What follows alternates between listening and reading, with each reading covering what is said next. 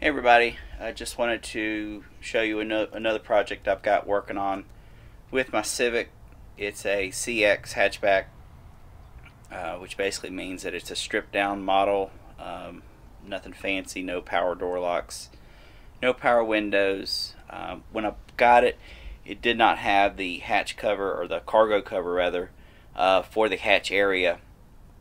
So what I did is I Googled a little bit, found a few people on YouTube and just other sites, their own personal sites, who have made their own. So that's what I did. I had a whole bunch of cardboard left over from things I got for Christmas, things that me and my wife bought, mattress and a new bed frame and such, but had a lot of cardboard left over. So what I did is I took the cardboard, measured out my cargo area. Let's show you.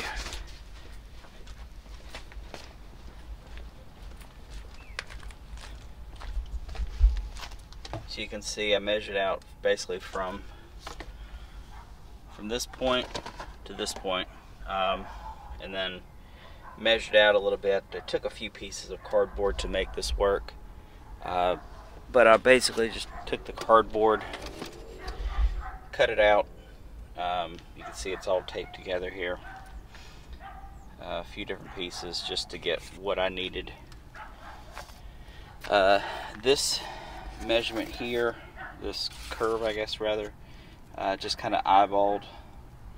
I used the piece that I cut this curve out with, laid it here, and it actually made a pretty decent curve that followed the curve of the hatch right up in here, so that when the hatch closes, it closes down pretty tight.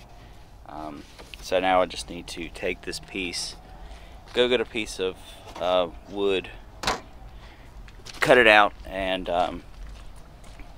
cover it with some, I'm going to use some headline material. I've got to order a bunch of it. I've got to do my headliner. It's starting to fall down. There's holes all in it. So I'll order that and I'll get back with you in a few days. Okay, back at the cargo cover project for my Civic. See, I've got the wood cut out using my template that I made, this cardboard template. I moved it over just a little bit, and I'm going to cut another line. On that line, I just slid it over maybe an 1/8 inch or so, 1/4 inch at most. Probably about an 1/8 inch.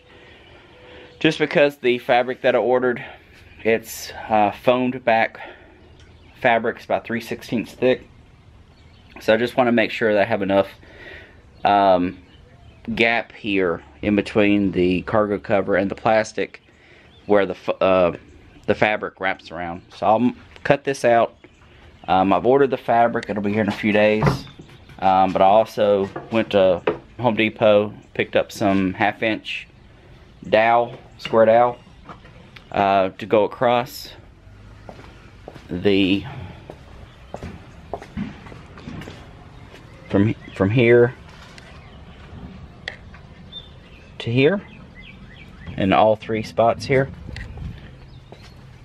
So they didn't have 48 inch, so they only had 36 inch. So I'll just take the 36 inch, cut it somewhere around the middle, and just use 2 pieces to span the gap, because it's just over 36 inches. It's about 36.5, 37 inches ish.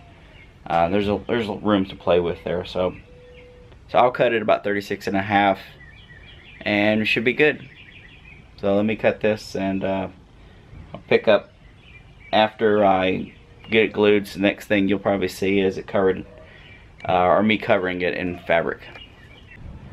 Hey guys, just wanted to show you what I did with the cargo cover. Just painted the bottom black just to kind of blend in.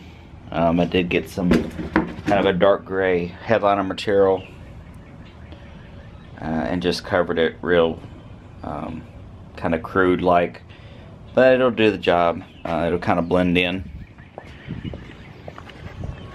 with the dark gray here. It's kind of hard to see. The trim, plastic trim is dark gray, and the headliner material is kind of a light gray. I ordered more headliner material to cover that part. You see I've got the cardboard from the headliner out already stripped down. So I'll do that once the material comes in.